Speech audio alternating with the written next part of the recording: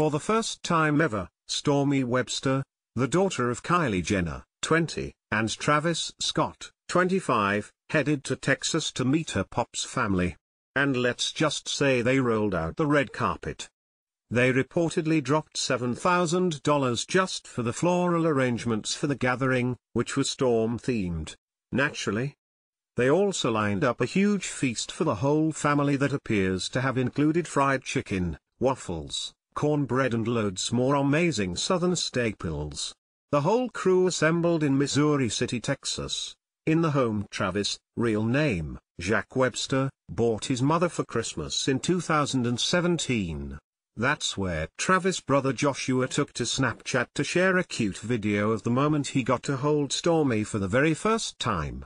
"So happy to finally meet my beautiful Stormi," he captioned the video, along with a purple heart emoji. And the baby girl was on her best behavior while greeting all her new relatives. So precious. Courtesy of Instagram.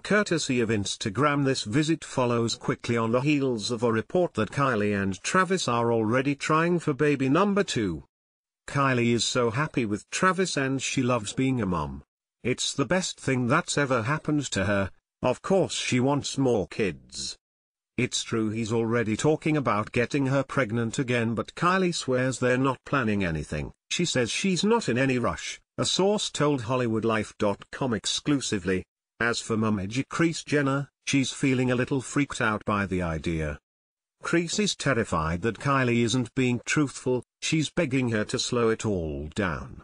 As much as Kris and the whole family adore Stormi, they really don't want to see Kylie get overwhelmed. They feel like one baby is enough right now.